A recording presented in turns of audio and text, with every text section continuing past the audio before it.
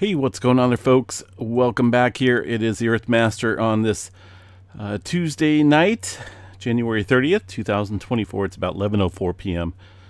California time, and latest activity on the globe looks like a 1.2 there in California, also a 2.9 here across the area of the Mediterranean. Let's go see what's going on here across the map.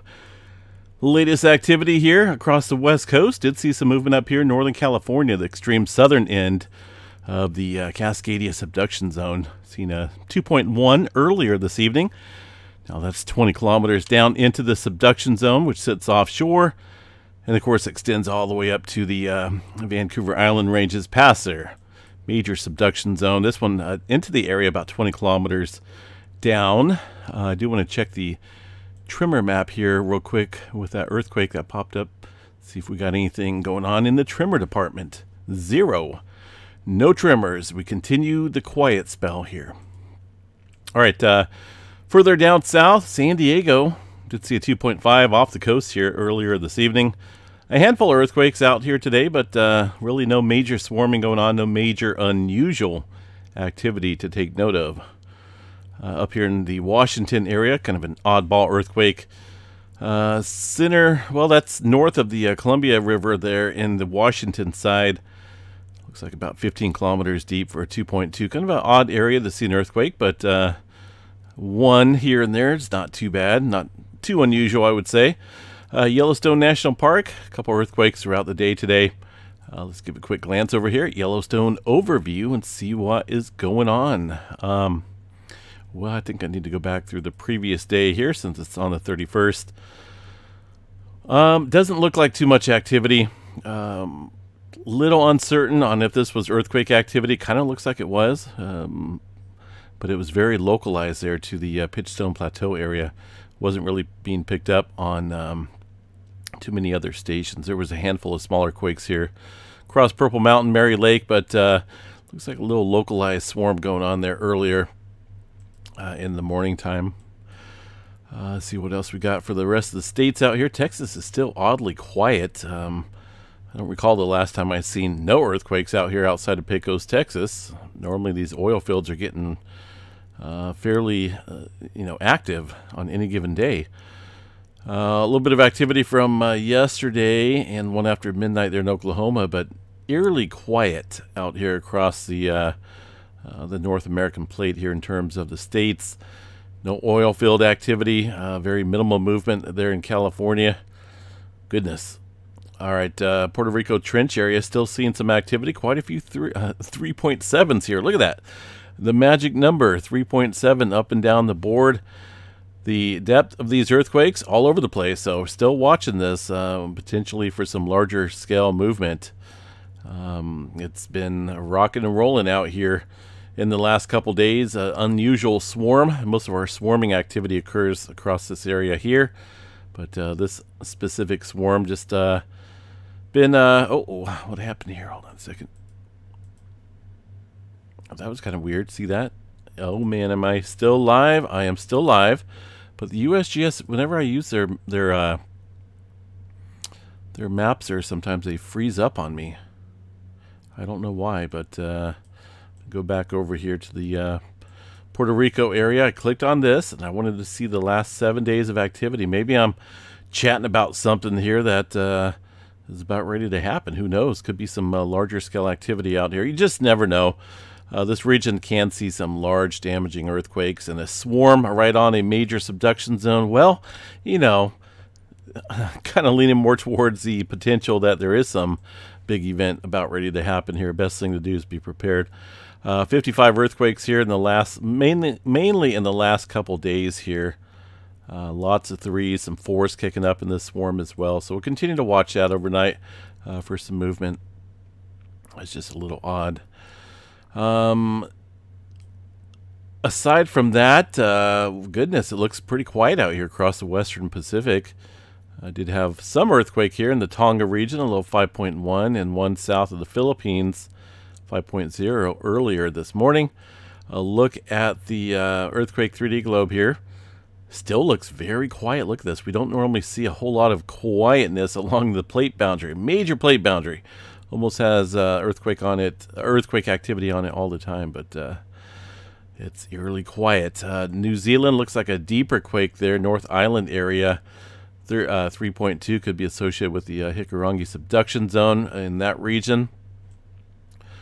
The rest of the globe here looks like there's a 5.3 showing up here, but it's in that zone of where sometimes there's false earthquakes being reported by the EMSC, and it's roughly within, let's see here, roughly within this zone right here. I don't see a 5.3, so it's going to be one of these earthquakes here. For whatever reason, we've seen it here a couple days ago, showed a 6-pointer, and it's some type of error that takes place between the EMSC and the earthquake 3D globe that hasn't been worked out yet. So that's not a 5.3, but a smaller quake there. The Atlantic Ocean, 5.0, central mid-Atlantic ridge, it looks like. Getting a little bit of activity stirring up out here. 4.5 right now. Well, actually, that's about 10 o'clock an hour or so ago. Not for sure why that's reading as a new quake. But either way, definitely some earthquake activity out here in this divergent boundary. And things appear to be picking up here across the South America region today. Lots of earthquake activity there up and down the Puerto Rico Trench. Continue to watch that. And, well, there's that 5-pointer out here. Let's see what we got for Iceland activity with the, this odd movement there across the North American plate. It looks very quiet. Last 12 hours here, only 12 earthquakes, and really not a whole lot of movement across Grindavik at all. And the latest run here from the Savart-Singi area, which is just north there of the Grindavik region, still shows some inflation here. Haven't really seen any dropping of the ground there as far as deflation goes. But let's check out a couple more graphs here across the Grindavik region and see what we have. Here it is. Still, I don't know why this one's off here a little bit. Is this one functioning? I know this one's not. This is the one that got kind of covered up here from the latest lava flow. Hard to say. I don't see any signs of any major deflation activity going on here, and it's just something we got to watch here in the coming days and weeks and see how this plays out. Looks like there's a data cutoff here. I don't know if this is the most recent run or not, but looks a little odd there. So continue to watch that area, for some earthquake movement and subsequent eruption activity if it goes that route. Kilauea volcano, goodness, still rocking and rolling out here. Got about 52 earthquakes, and that's just the number the USGS puts up here. I'm going to go check it out myself and see exactly how much earthquake activity is going on here around the volcano on the Big Island.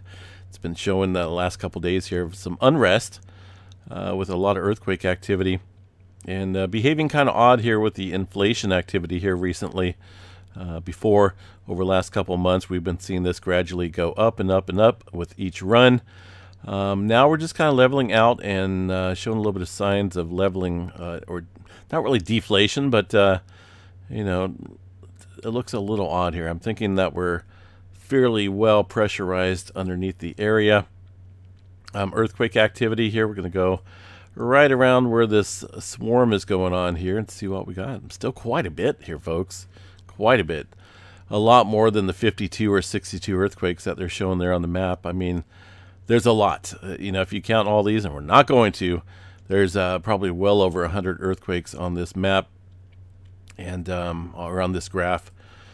So it's continuing. Definitely got to keep an eye on it. I don't think they put out any new updates since this morning, but we'll double check here and see what's going on. HVO, that was put out earlier this morning here, and it's just, it is what it is. We're just not looking at anything yet. I think it's going to happen soon.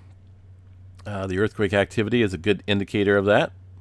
We'll continue to watch that and see how the Kilauea volcano wants to behave here. Or see if it wants to behave or if it wants to, continue some eruption activity. Let's see what else we got. I think that's about it for earthquake activity. A little bit of movement up in Alaska again. Not so much around the Aurora Lodge area. Still seeing a handful of smaller quakes there, mainly this morning. But overall, looks like some general microquake activity along that plate boundary. Space weather activity here looks fairly quiet. Still seeing a little bit of proton event hanging around in the ionosphere. That was kicked up from a large flare that kicked off a couple days ago. Still lingering, though. Quite a few proton events here in the last few months.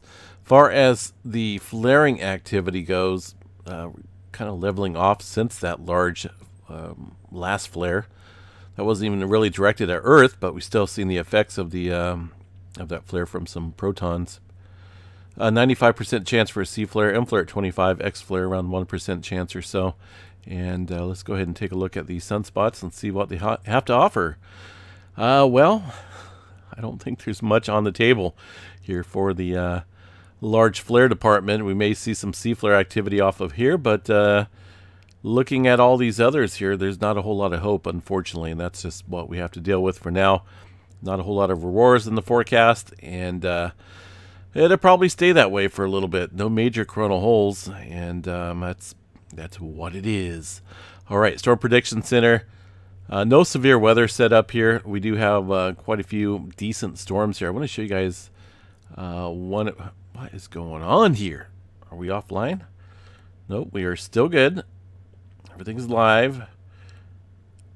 That is really weird. Why? I'm gonna close these out. Almost seems like after I run the USGS map there. Not cool. I wanted to bring up the satellite view out here. Look at this huge low pressure system. I'm going to put this with wind gusts out here. It's a developing low pressure system. Got about 82 mile per hour wind gusts around there, maybe some higher. And this thing is ginormous. Check out the satellite view out here. It is awesome looking, to say the least. Look at those. Look at that area of circulation. I'm just going to put this in the run here. I want to go the last 6 hours and show you guys the awesomeness of this. It's really going to start to build, so to speak, but it's going kind of up north, up in this direction here. It's not going to slam the west coast here directly, but we are going to be feeling the effects of that. Look at that convection band, just getting everything fired up. It's tapping into some decent subtropical moisture, and it's going to soak the state of California out here, and of course all the way up north in the Pacific Northwest as well. And that is a beauty of a storm system, let me tell you. Rain accumulation out here is going to be decent. Let me show you guys the rain accumulation here over the next couple days. I need to go into the next 5 day. How is it, 5 or 10 days? We'll just run 10 days. This is a lot of moisture out here across the state of California. Outside of my neck of the woods here in Chico, looks like maybe picking up over 3.5 inches of rain. Heavier across the coast range, even Los Angeles area getting in on some decent rain. That's just that's good for them. They definitely need the rain down there. I know San Diego had some issues. What is going on? Is Tropical Tidbits offline? Maybe that's what's going on. I was trying to access their site. Very possible they could be offline. I'm not seeing I don't see any of the site working here.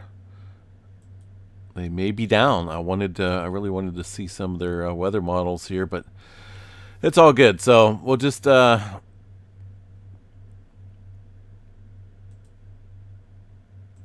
back over here to the windy map, and we'll check out some of these winds out here as we put this thing into motion. Heading in tomorrow, notice that storm system kind of going up north, but there's the convection band that's going to be hitting, slamming into California. That's going to be scooted up north a little bit, and it's not until, when is it? I think Sunday into Monday, we got another deep low pressure system here that's going to be stirring up off the California coast. I think it's on this weekend. Let me see here. Yeah, I think it's going to be this one. Fairly decent. Look at these wind gusts here from the storm. just offshore there, 75-mile-per-hour winds. Almost, it's a Category 1 hurricane. Goodness.